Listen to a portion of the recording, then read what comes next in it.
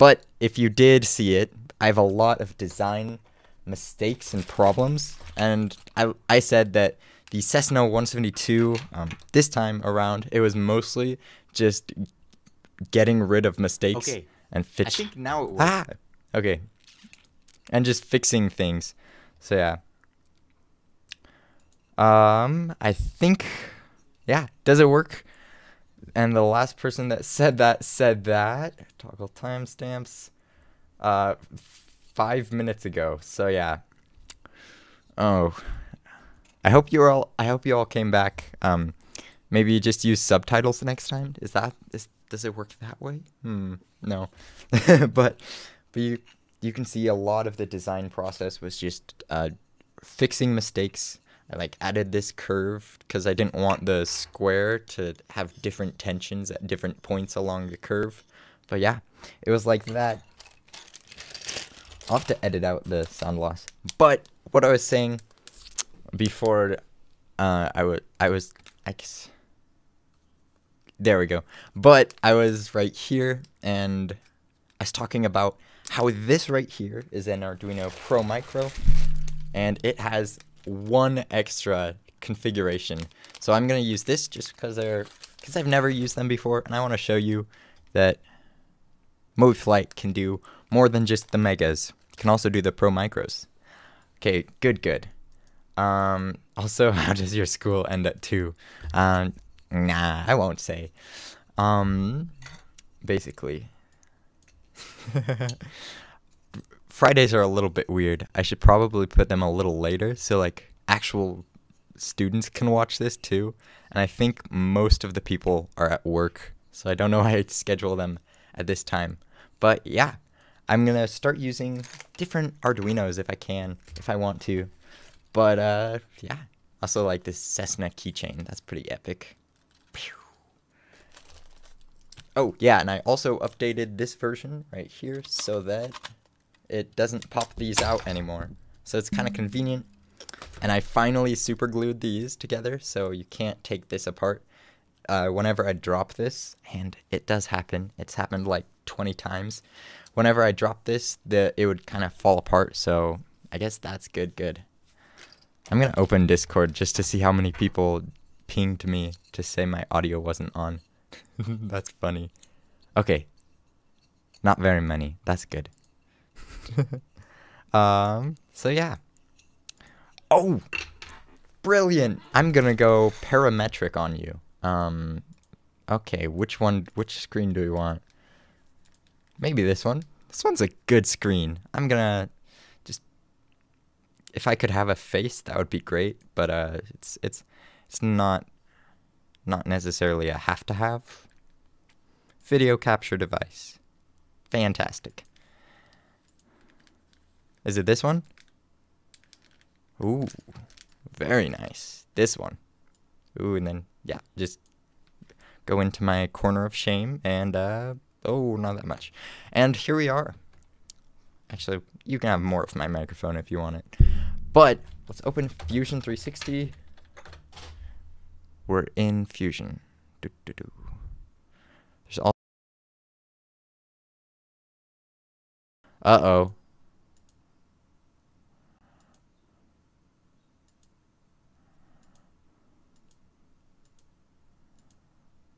There we go.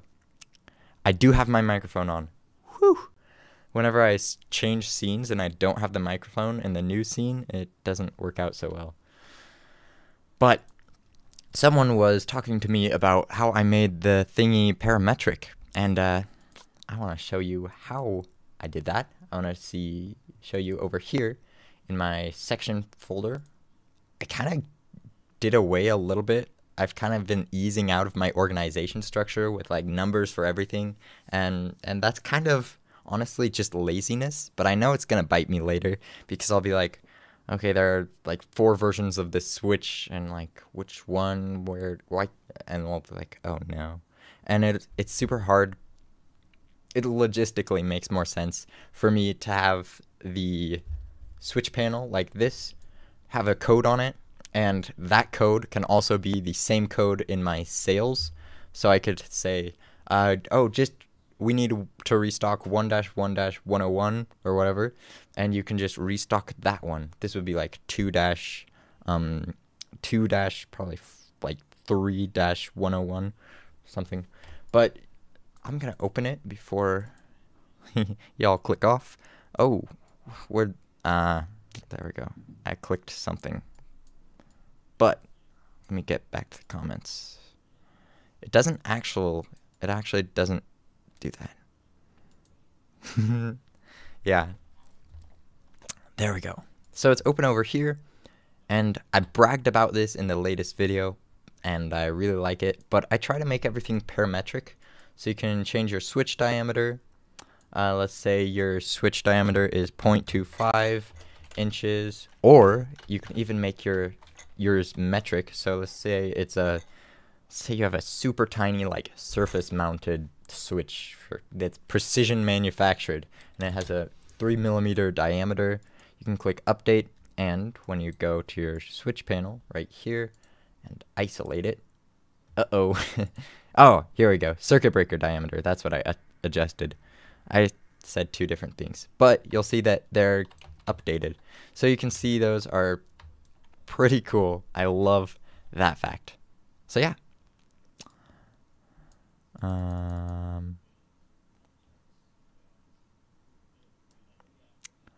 Oh, welcome Adam Kerr and Austin. I don't think I said hello, but hello. And the aviation guy 16. Howdy. What I was thinking was we might actually want to work on some of the sections, but after I do the thing that I titled the video for. So we talked about the Cessna switch panel. It went fantastic. I think there's not much more to say about it than the YouTube video, but I can say right now everything is up to date. I just, like 5 minutes before this video, this live stream, put in the latest touches to the Thingiverse links. So, thingiverse.com. Do I even show up? Oh, man. Maybe now? Oh. Yay! Here we go. It's Thingiverse, I've noticed, is super, like, it's not like Google. Yeah. But I have all of my things over here, and I wanted to show you them because I have some kind of impressive things over here. I have, in this switch panel, I have another file that's the PDF. It is the drawing PDF. So I'm going to just download this one, and you'll see right here, it shows you kind of how it goes together, and then it has this second page that's a template. So you can see like a few views of it just to see how it kind of goes. I probably should have done a back one like this, but it's good enough, and I would have filled this out if I was a fancy engineer. But I guess I'm not. Oh well. What I want to do right now, just really quickly, is to make one of these for the circuit breaker, because the circuit breaker is self-explanatory. Literally, my drawing would just be this. Like, come on. If you can't like screw something on, then pop the little, yeah. If it's like the ultimate Lego challenges when you like try to build the entire Lego set without the picture. But this one is pathetic. So if you can't figure this one out, you're on your own. But let's make the assembly diagram for this one, because it might be a little more confusing. Let's have a few views. So let's go into section 2. It's in section 2 because this assembly I wanted to share between the G1000 and the analog. If it's in 2A, it's only for analog, and if it's in 2G, it's only for Garmin, or G1000. Here we go. So here's the key assembly. I don't even have to open it. I can just right-click it, and new drawing from design. And let's see what's happening. So it's going to have me place it down. Fantastic. We can actually make it 1-to-1 scale. 1-to-1. Good, good. It is showing me some components that I really don't like. I don't want this easy print component. what this easy print component is it's everything, if I move it real quick, it's everything just rotated to a, oh, come on, just, yeah, it's everything just rotated so that it prints as it should on the print bed. But then when I went to export it, nothing even happened. It just, like, the STLs auto-rotated themselves to the place I didn't want. So I was like, oh, no. So yeah, this is what happened. This was my brilliant idea to then have something like this and select this part. When I export it, save it as a mesh, I save it as an STL binary in millimeters. Let's just send it to Kira to see what it would look like. And it would look like, here's its orientation now. It would look like this, like, wait, what? Oh, it's because I exported everything, but I think maybe I need to try re-exporting it or something. But if I save it as a mesh, millimeter, oh, it might work. So we got to figure this out. Oh, no. Let's see. Let's look at the chat real quick. From Jesper Nielsen. Hi, Cap. It's not much, but here's a little for the Cessna. Thank you so much for your generous support, Jesper. It's always so like heartwarming to see everyone, I guess, really like support the project. And I really want to make these simulators and everything open as much as I can. And I just want to say thank you. I promise not to spend it on like more circuit breakers, because where is it? Because the circuit breakers, that would easily bankrupt me. But these things, I think we could do better. I think we can make these simulated. So yeah, thank you so much for supporting on the super chat, and I really hope you have a good day. Let's see, R for rotate. But you notice when I exported it this time, I had to rotate it myself.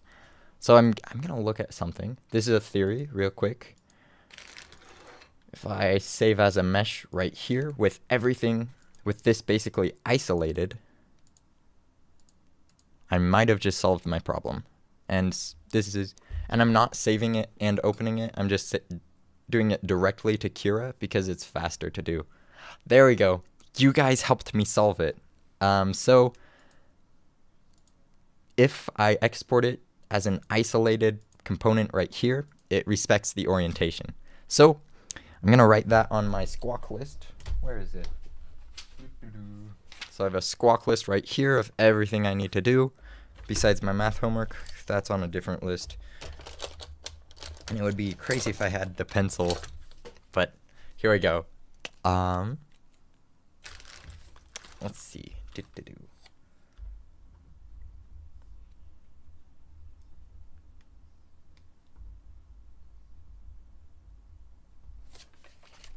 Yeah. The reason I do the easy print thingy, or I want to start doing it, is because it's so annoying when I don't know, this is just like something super stupid, but it's so annoying when you like open up the Thingiverse project file and then you grab all of the STLs from, like, let's pull it from the Thingiverse, and so you grab the start key, all of the files over here, and then you like drag them to your print bed, and you're like, let's get crack-a-lackin'. And then you're like, oh my gosh, what is, you're like, is that 90? You can also select them, select the face. That is a way that works. I don't like it personally, because you select this. It's quicker than probably rotating it, but I think rotating, you just like drag once, and as long as you get it on 90, you're good. I don't know, that's kind of just a little, it's like a pet peeve of mine when you have to like reorient it all. But my easy print thing, if it's all easy printed, instead of doing all of that, you would just drag them in, and then it would all be set up to go, and you could just slice it out and print it out. It's pretty cool. the marvels of technology right now, because look at this. Right now, if I uncover it, it costs, here you go. You can say it. It costs 30 cents in filament, 32 cents in filament to do this entire key assembly. And there's even an extra part somewhere for some reason. Let me delete that real quick. This should be in the, this is in the wrong folder. There we go. But this part should be, but like, if you were to buy an ignition switch, this would be so much more expensive, because with this ignition switch, you have to pay for, with the ignition switch, I think it's about $38 for an aircraft ignition switch, which is pretty much a lot of money. But if you print something like this, let's see how it prints. That's funny. I wonder how this washer will print. But if you print it like this, however, this isn't sliced, so it's not a good model. But if you print this, then it only costs 32 cents plus the rotary switch, which is like $3. So we're up to $2.30. And then the screws, which is like another like 10 cents if you already have some. So we're up to $3.40. And then also the key, which is like $6. So it's like $10. It's a third of the price. I'll actually grab it for you.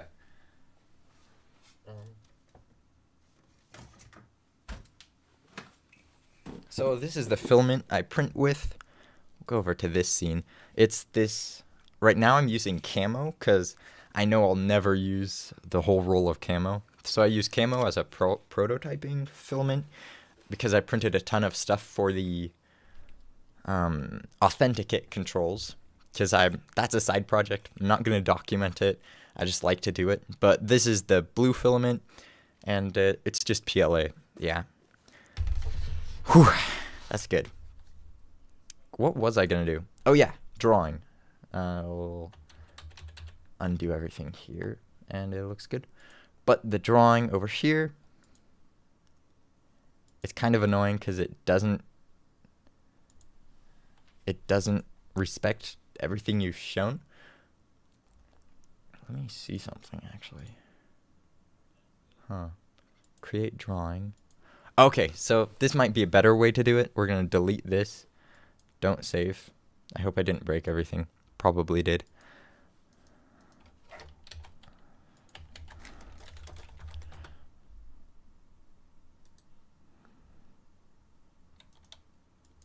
Let's see.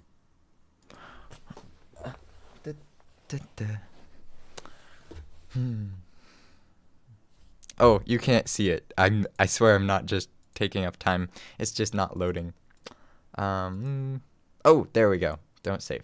So instead of this method of madness where I go new drawing from design, I'm instead going to go new drawing inside of the design and then visible only. I think that should work better. And then we'll have it on a size A paper. I'm sorry it's not metric. I don't want to, but we're gonna do that. I could use a template if I wanted to. That might be a lot better. But I'll just put this in, scale 1:1. I could even do it 2:1 if I want to, but I like it 1:1. So this view will actually be an isometric view. Maybe like this, probably. This, yeah, there we go. And it's going to be shaded. Okay, great. So we'll put it up in the corner. We'll have another base view. This one can be, oh man. Oh, I wish I could duplicate this. Repeat base view. Oh man. So I really wish you could just duplicate it. Can I? Is there a way to? Oh, you can. What? You can just select this, go base view, and you can make as many duplicates as you can. It's just counterintuitive. So here's a Fusion 360 tip that I didn't know before today. What's that acronym? F360 TTIFF. IDKT, something like that. If you want to have a TV segment, use better acronyms. But right here, you can just select whatever component you want. If you, close. You can select this component right here, right click it. You have to select the base view and then click base view. So that would save so much time. There's no like intuitive copy and paste feature. Cause this just, that's just what I copied to my clipboard before. So it's kind of funny. But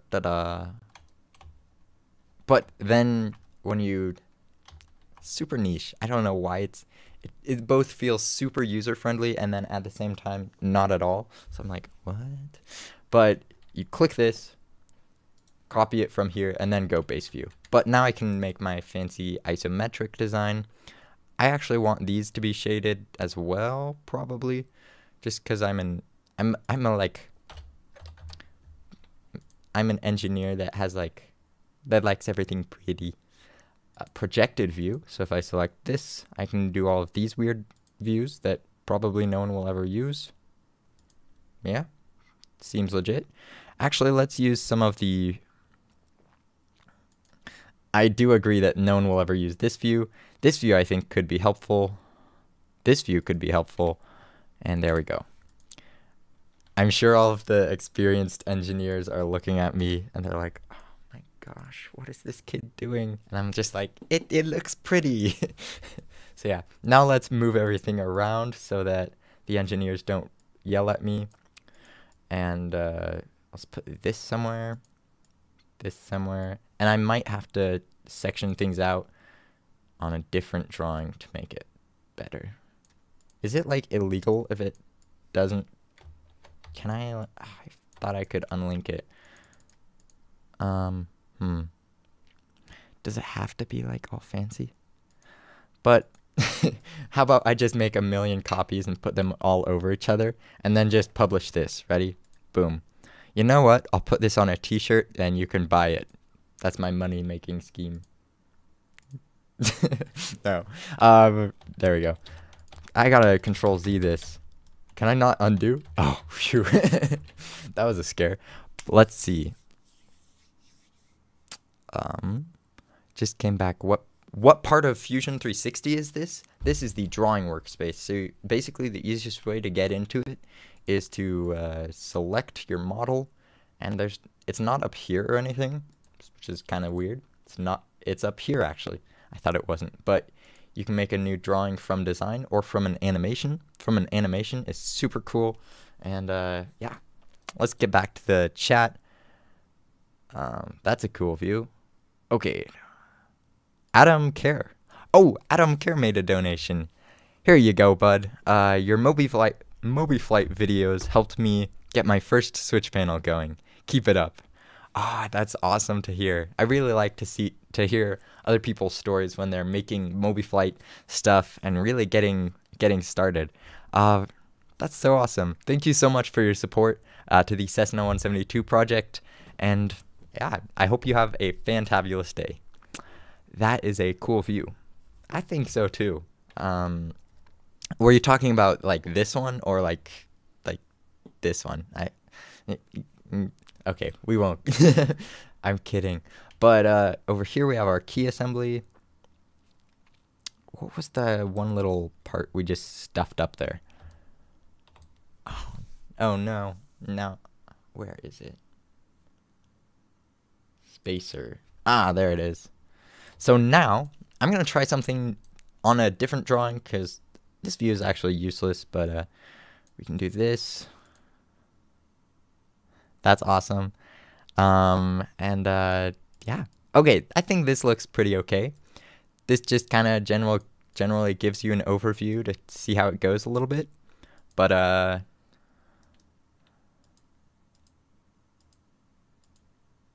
oh. So this is a cool view. Yep, Bro, Trevor be making that on paper. Yes, sir. let's see. Oh, the drawing. It's pretty useful. Yeah. Have a good day, Adam. Let's see. Drawing, put it on a t-shirt. You know what? I did save it. So, if anyone wants the exclusive Captain Bob t-shirt, they can have this beauty for 1995. That's just like a cool year, I'm pretty sure. What songs came out in 1995? I'm sure this is making everyone feel old, so I'll stop talking about it. Why can't I just, like, scroll gently? There we go. If anyone wants this on a t-shirt, let me know in the comments. I'm an influencer. That's my excuse.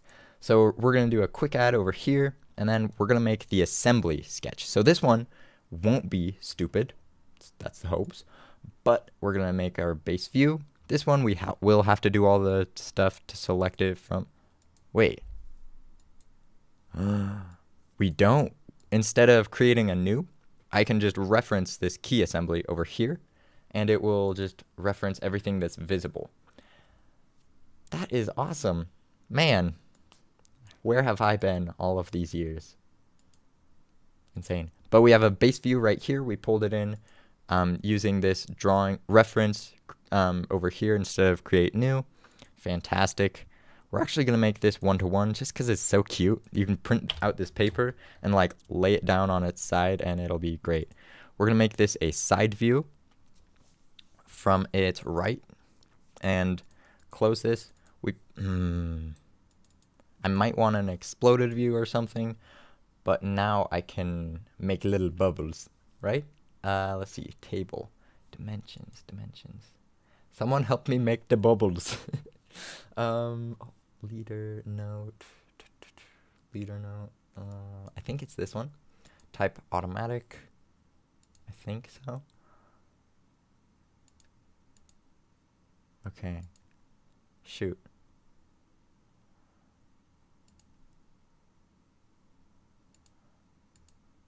Leader note, hold bend, select. That's crazy. Okay, he did it with a fancy table somewhere, and I want the bubbles. I was listening to a Brad Tallis video, and I don't know how to make the bubbles.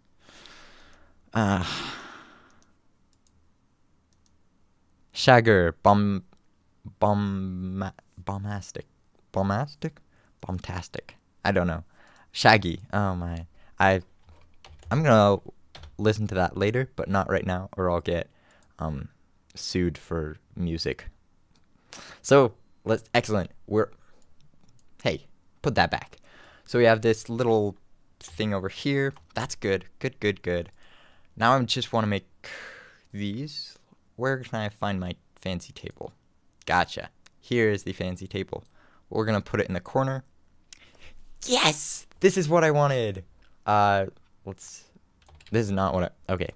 And we're gonna click this table wherever the heck the table comes from. Let me edit you, please. Do I just zoom in like this and click it a bunch? This is why we can't have nice things. Ah, there we go. So I don't need the material because everything is ABS plastic. Might need description, maybe.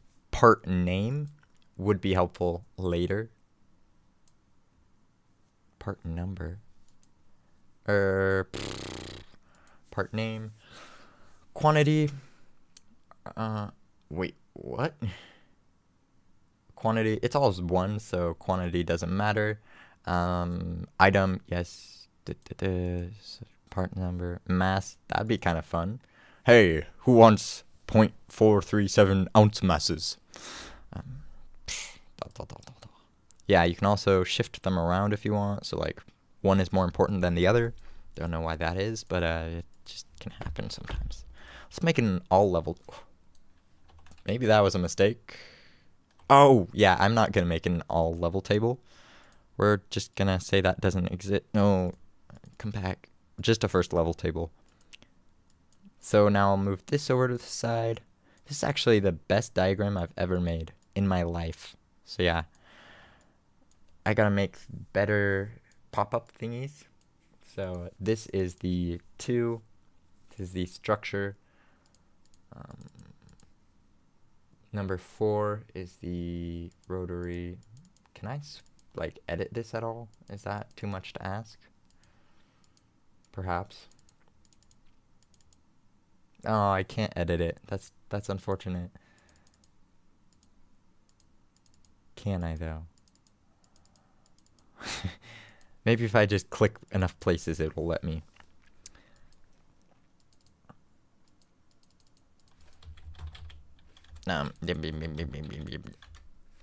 Okay, if anyone knows how to edit a table, that'd be great. Or like, not that'd be great.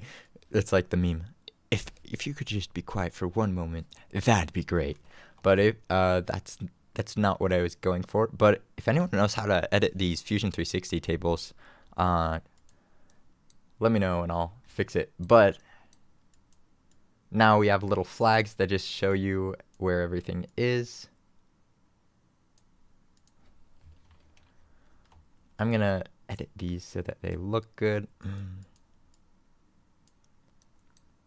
I'm gonna put this one. Let's put 6 over here because there's a little tiny washer. Where'd my mouse go? It does that sometimes. It likes to hide from me. I think it's because it's suspicious. It's acting kind of weird sometimes, so I might have to investigate.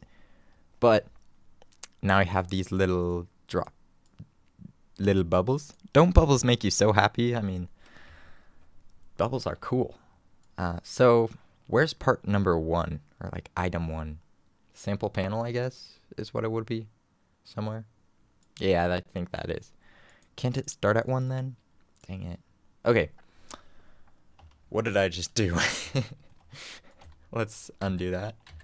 There we go. So we're all good to go here. This is revision A. Revision A. Sorry, if it's not capitalized, you'll all yell at me. Let's make sure it's revision A here too. And I'm not going to approve it because then I would just get yelled at or something. So here's the key assembly drawing, and let's export it. Export a PDF, all sheets, and download it into my GitHub folder with Thingiverse files. Why do I keep a GitHub folder for Thingiverse files? It's just a backup mostly, but I can save things into their Thingiverse files places, and then I don't have to like have them all on my desktop basically. So switch panel release. Key assembly drawing.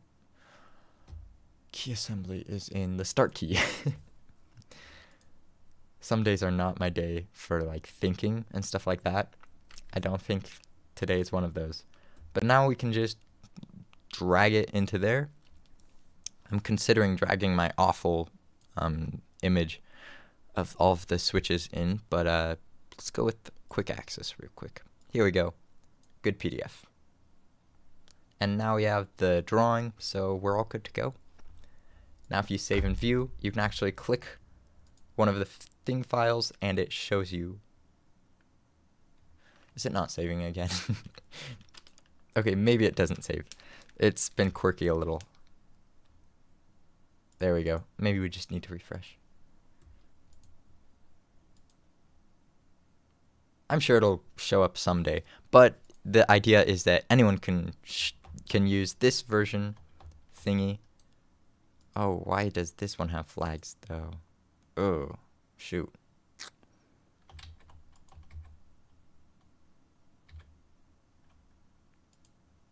Uh-oh. I didn't mean for this one to have flag things too, so then when I go back, wait, does it make an infinite loop? Okay, I think I'll have to fix this before I'll have to release a new one, so but this is my way of doing it. Switch drawing release.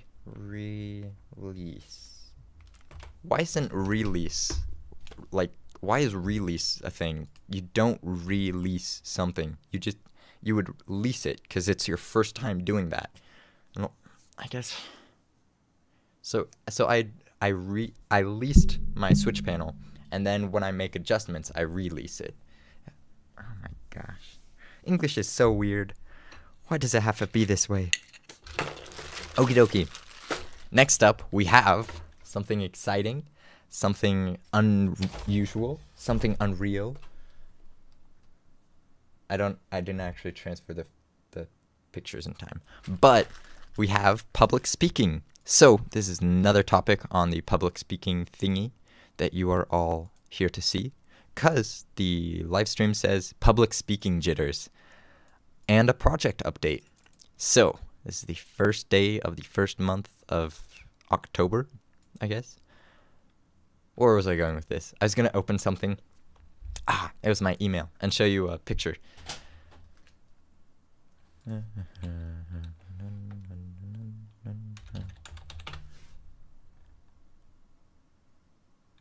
Here we go. The picture should load theoretically.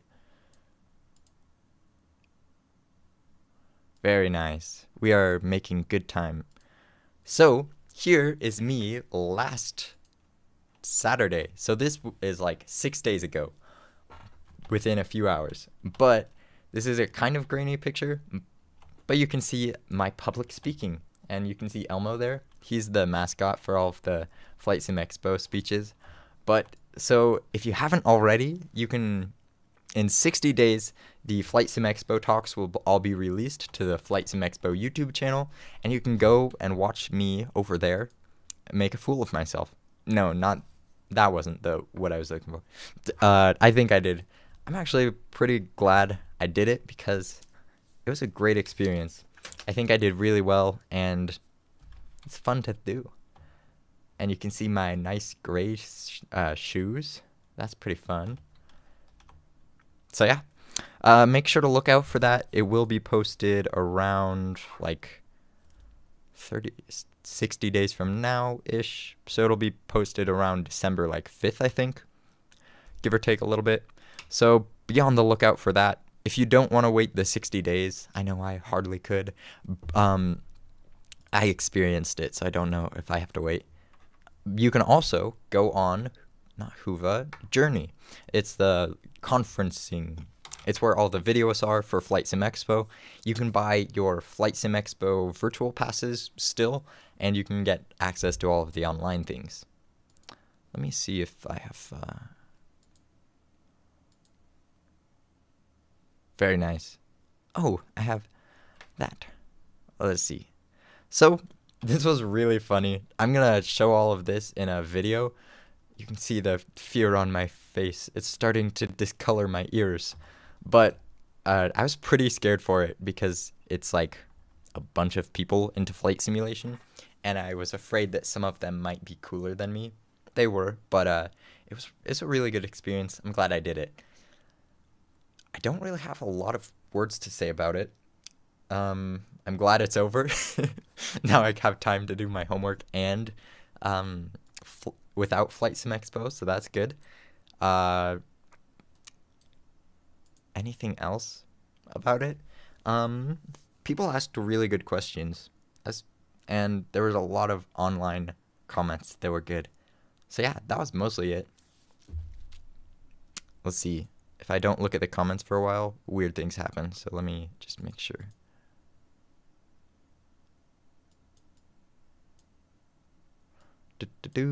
Okay, if anyone has any questions or comments, let me know and I'll get those to you. It's been a good, it's been a good 45 minutes though. Good. Key assembly, good. Very nice. I think that's about it with our fusioning. I might try to do another live stream where I CAD next time, or even work on a panel. But I think it's a pretty good time to be alive and simulating. I don't even know what I say the last like few minutes of these live streams. I'm gonna open up my question and answer thing that I sent on the last newsletter episode. If you haven't signed up for my newsletter, it's on my website at captainbobsim.com. Oh, that was it. I was about to say captainbobsim.com.org, but that wouldn't make sense. And if you want to support the Cessna 172 project, like the totally generous people have done on this live stream. Or if you want to go on Patreon, you can support the Cessna 172 project on Patreon.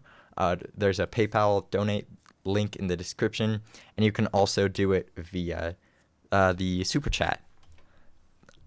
Hopefully you all enjoyed the latest Cessna 172 switch panel video. I really enjoyed making it, and I think that's about it. Let's answer a random question.